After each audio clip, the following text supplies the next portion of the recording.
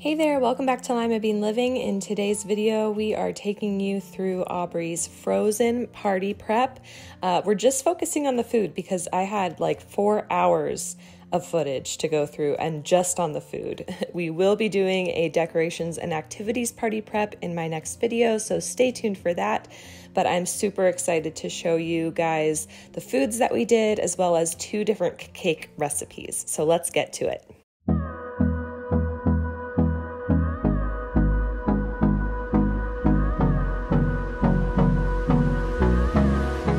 So we are starting off looking at the sides and the main course. I tried to have every food fit the theme. So we had some Otter Pops that I was going to freeze and we named them Elsa's Flurries.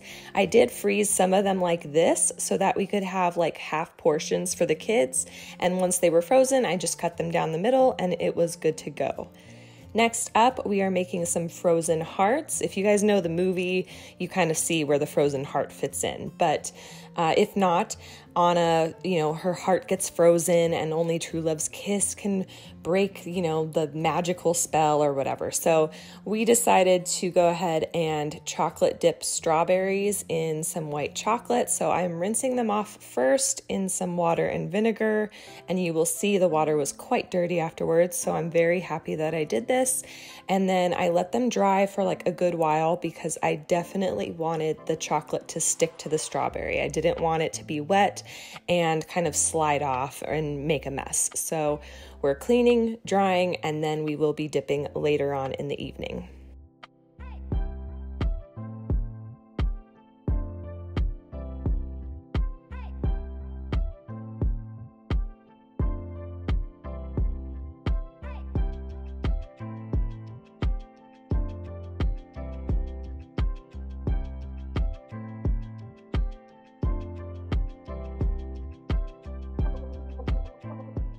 So I used some melting chocolate from Michael's. These ones had like cute little sprinkles inside, and I only had 1 bag, so I dipped as many strawberries as I could.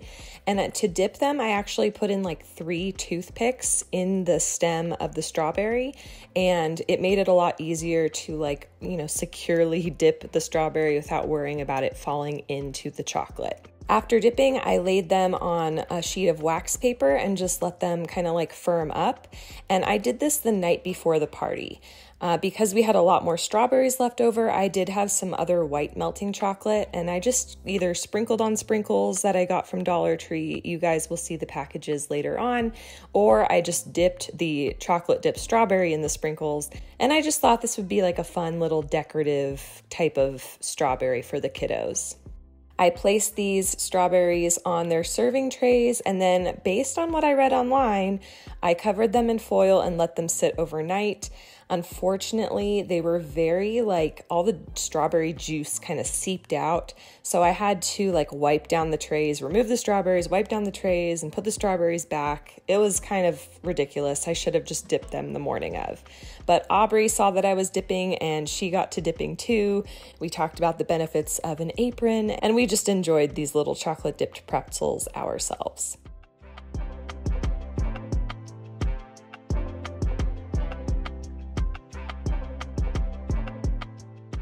Next up, we are making Kristoff's ice blocks. So we are going to be making Jell-O jigglers. You actually use 2 boxes of 6 ounces of Jell-O, so 12 ounces total, any flavor that you guys want, and 2.5 cups of boiling water. I just filled my measuring cup up with water and then microwaved it for a couple minutes until it started to bubble.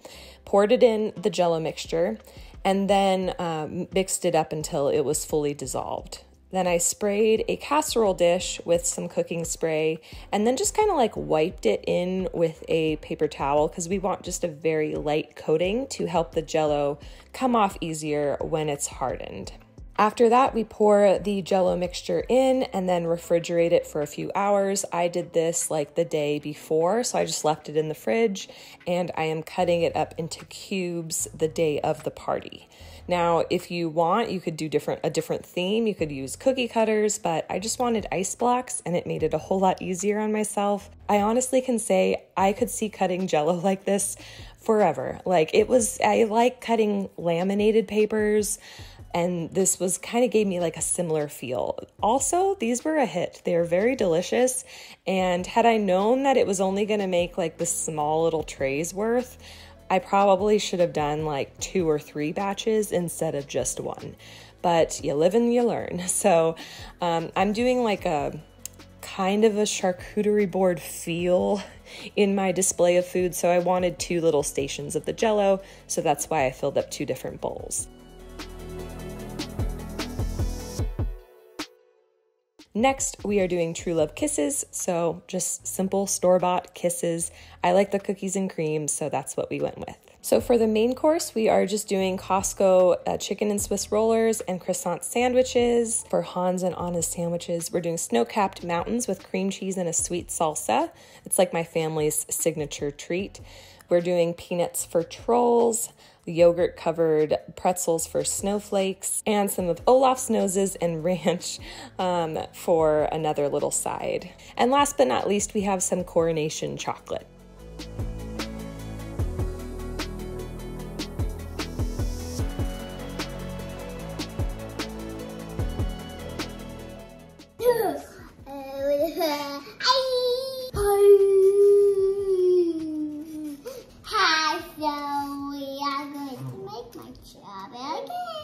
With Mommy and I have the cake. Carrot. Hey, Mommy, buy carrots. And how do we make carrots? And how do we make donuts? You try that. So if you want to join this video, just watch it and play. Bye. So as you guys saw, my little, birthday girl wanted to help. We're going to be making some of Sven's treats, or carrot cake cupcakes. This is like my mom's family recipe, and everyone who eats it loves it. So if you want to go ahead and give it a try, I will be including the recipe in this video so you guys can kind of pay attention. I am doing a double batch because I figured I'd rather have more cupcakes than necessary. And I actually made these I want to say 1 or 2 weeks out from the party and then froze them. So they actually freeze really well, defrost fairly quickly, and because of being in the freezer, they contain and retain a lot of moisture, so it just makes the cake so much better. So this was one way that I stressed a little less, is getting this all done ahead of time. And with the chunks of carrots that were just slightly too big, I decided to cook these and make some baby food for Jack. So it was a win-win.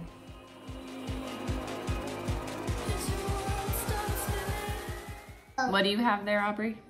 A finger. That's not sprinkles. See these fingers? You can finger them on now. Then you're going to make fingers. So then we're going to add these fingers. A sour finger. Because I myself.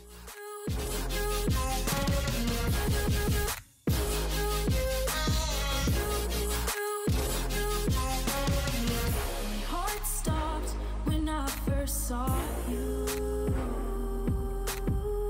My world stopped spinning. Now my world revolves around you. Did my heart stop when you first saw me? Did your world stop spinning? Does your world revolve around me? Me too. Me too.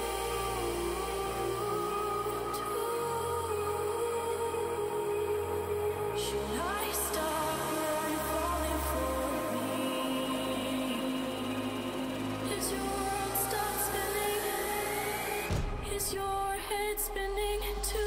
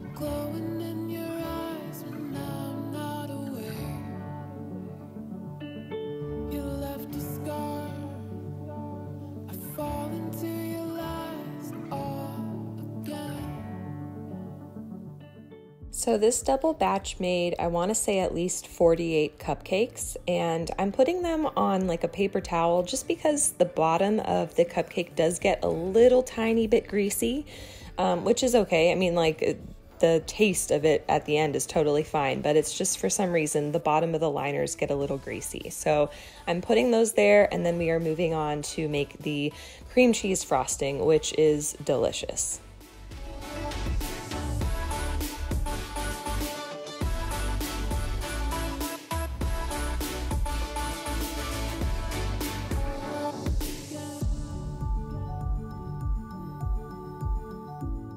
So just a little tip is you really want to whip and beat your butter and cream cheese for a good number of minutes. It really incorporates a lot of air and just makes the frosting just extra fluffy and like less dense.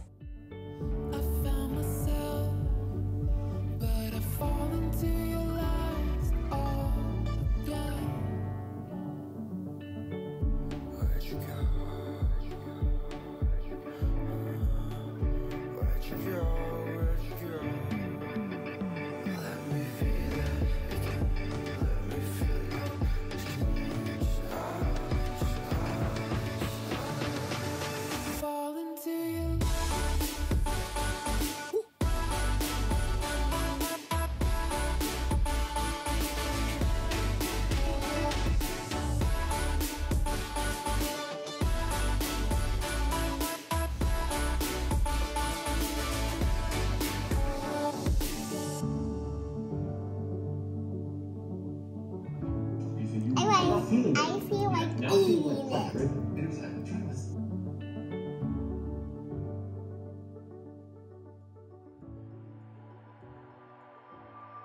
I did have a little bit of cake batter left over, so I decided to make a tiny little mini cake for Aubrey's actual birthday. So that is what this little pan is for. But we are going to now move on to piping on the frosting. I'm using a couple different tips. I've used this first tip before in the past when I've made this cake. And then later on, I will be trying for the first time ever to pipe little carrots on top of the cupcakes. So I'm excited to show you guys how those turned out, as well as some tips that I learned as I was doing it.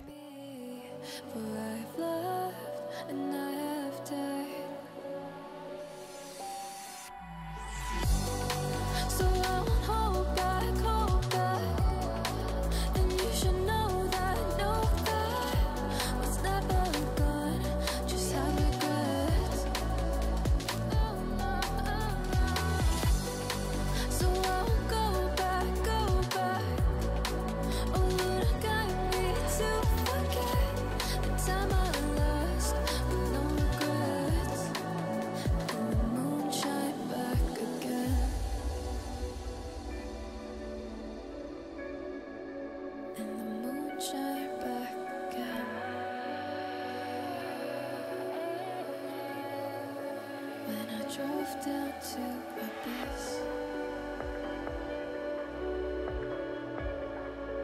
while I blame the world's neglect. Then I shine right back again. So like I mentioned, this is my very first time using this tip. This is the type of piping tip that you want to use when you're making leaves. And this was my very first leaf, you guys. It's a big deal. And I came up with like a better technique later on to kind of make them more carrot-like. So stay tuned for that. But then I went ahead and dyed the rest of my frosting kind of orange for the carrots and used just like a simple little round tip to pipe on the carrots on each cupcake.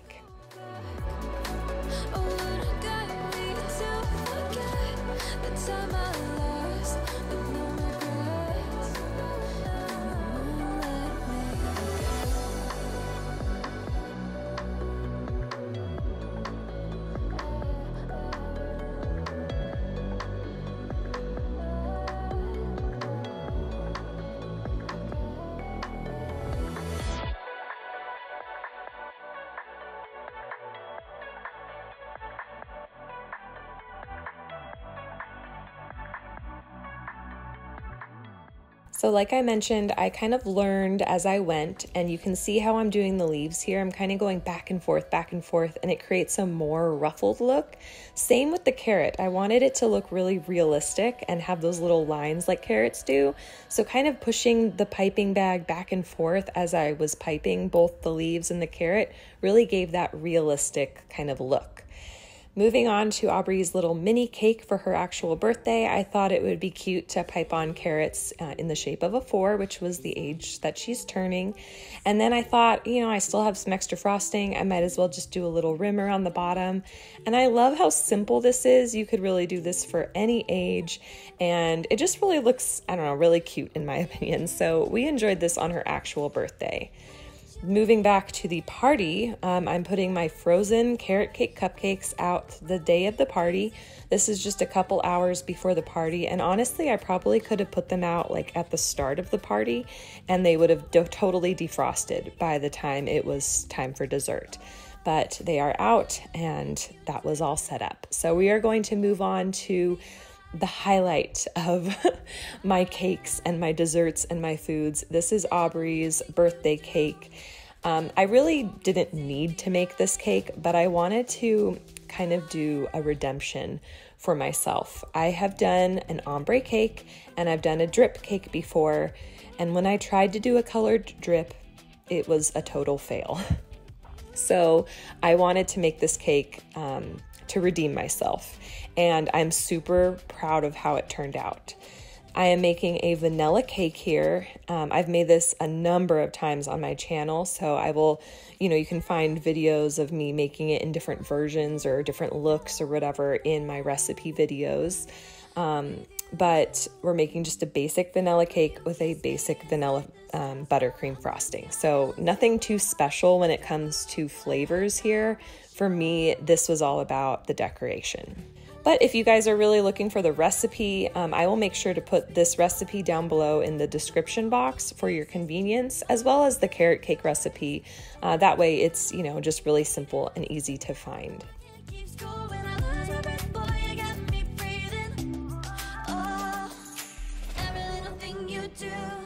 Every time you hold me, take me higher, higher. Every little thing you do, every time you hold me, take me higher, higher. Oh, you take me higher. You take me higher, baby. You take me higher. You take me higher.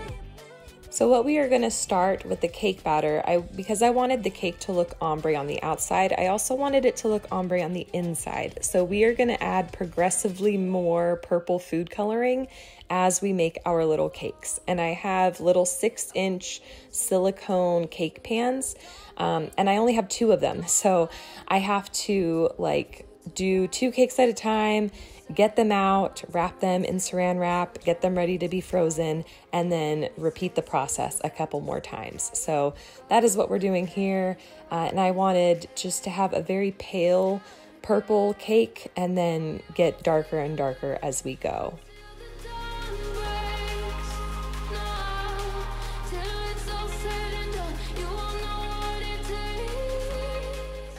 The nice thing about this vanilla cake is that when it cools down, you really don't need to level it off. And what I decided to do was wrap these cakes up in saran wrap while they were still hot to retain that moisture, and then I'm popping them in the freezer in a little bit. This was in lieu of making a simple syrup and letting the simple syrup soak in with the cakes. I just decided, let's wrap it up. It's a technique that I've seen other people do. Wrap it up while it's still warm, and then when it defrosts from the freezer, you will have a very moist cake. So this ended up working out for us, and I didn't really have to make a simple syrup. They said, be me. Look beneath the bed before you go to sleep. Keep on, I shine. And then this last little purple layer was half of a layer, and we didn't end up using it. It was more of a, let's taste the cake before I assemble everything, just to make sure that it was delicious. Next, we are moving on to our American buttercream. I think I'm making, so I made a double batch of the cake, I believe, and then I am making a double batch of the frosting. And this ended up being like just enough for the cake. We did have a little bit left over. And again, the technique of like really whipping your butter for like at least 5 minutes really helps the frosting be light and fluffy and smooth and creamy rather than like super dense and chunky.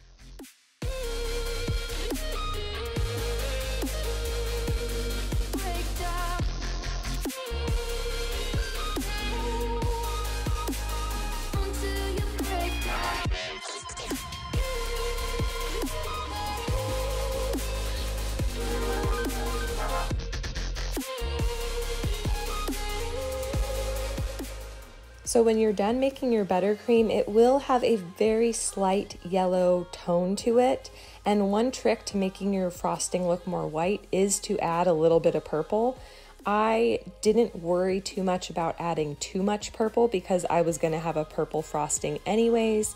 But if you are looking for a white frosting, add just the slightest bit of purple. You can always add more, but add the slightest bit of purple and get it to that white tone that you're looking for.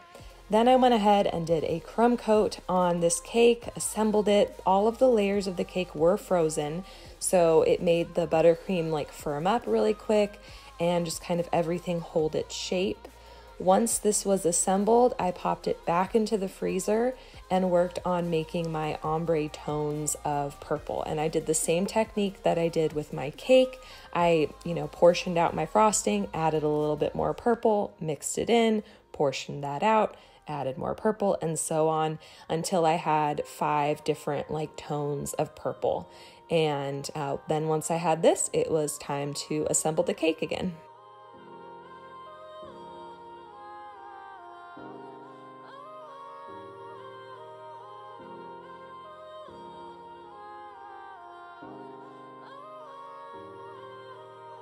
So to frost the cake, I just piped on, the different layers of colors up the cake. And in between colors, I alternated so that there was as best of a blend as possible. I have done an ombre cake before and it looked a little bit more chunky in color. This one blended a little bit better, but it wasn't like perfect, but I'm very happy with how it turned out.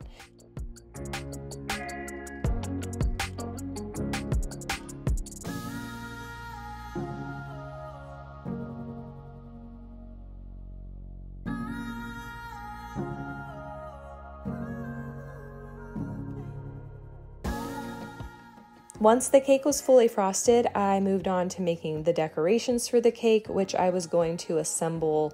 Once I had the decorations prepared, I was planning on assembling the cake the day of so that nothing would like melt in the fridge or freezer. And you might see what I'm talking about later. But we're starting off by making a little decorative 4 with melting chocolate and some sprinkles. Now I did this before I dipped the strawberries, so that's why you're seeing the sprinkles in the box and the melting chocolate in the bag. So you just pipe whatever design you want. In this case, I'm doing a 4, but you could do any number. You could literally write out someone's name if you wanted and cover it with sprinkles. While the chocolate was still like wet, I did take my little cake pop stick and just kind of clean up the 4, kind of pushing the sprinkles in. And then once that was nice and hard, I flipped it over, attached my little cake pop stick, and then decked the backside out with chocolate and covered it up with some more sprinkles and let that firm up. Then we were done. This was really, really easy, a technique that I haven't done before, but I can definitely see doing this again in the future.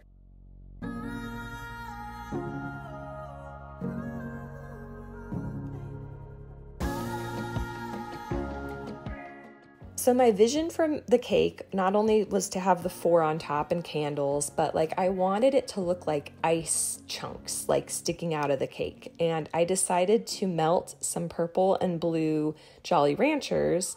I mixed some together, and then you're going to see in a second I make some just separate, because I was like, oh gosh, I don't know how these colors are going to look with the frosting, if it's going to clash, blah, blah, blah.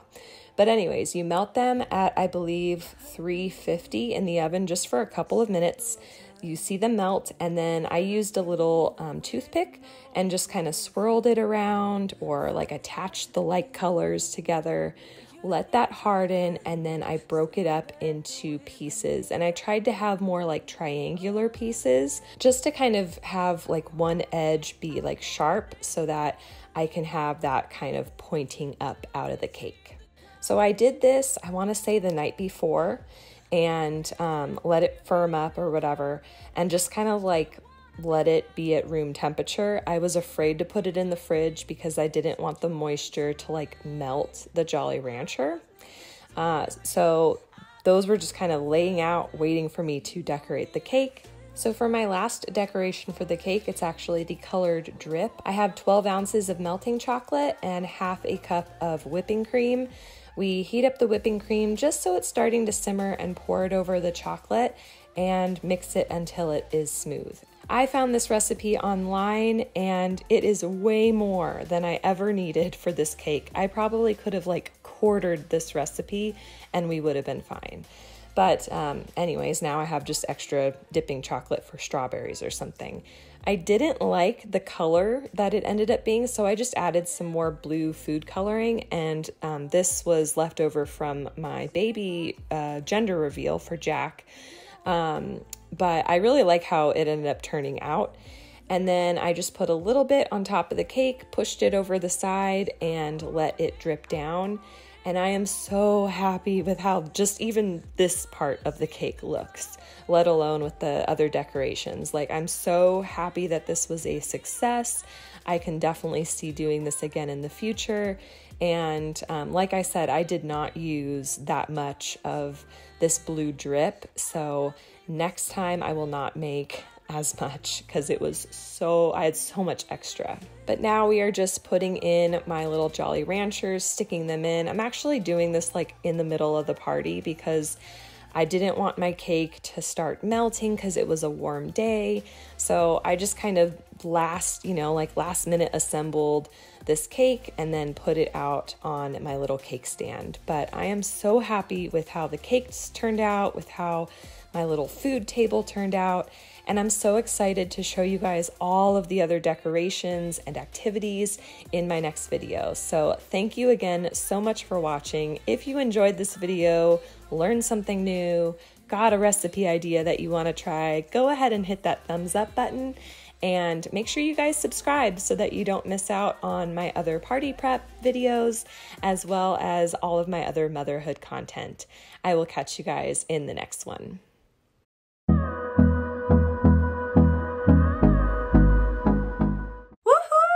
You've made it to the end of the video. If you didn't know already, every Monday and Friday, you can find motherhood and lifestyle content on this channel. And since us moms have to do it all, that may mean yummy recipes, easy DIYs, mom hacks, cleaning and organization, or just a combo of everything. Please know that you are loved and you are made for greatness, and I will catch you in the next one.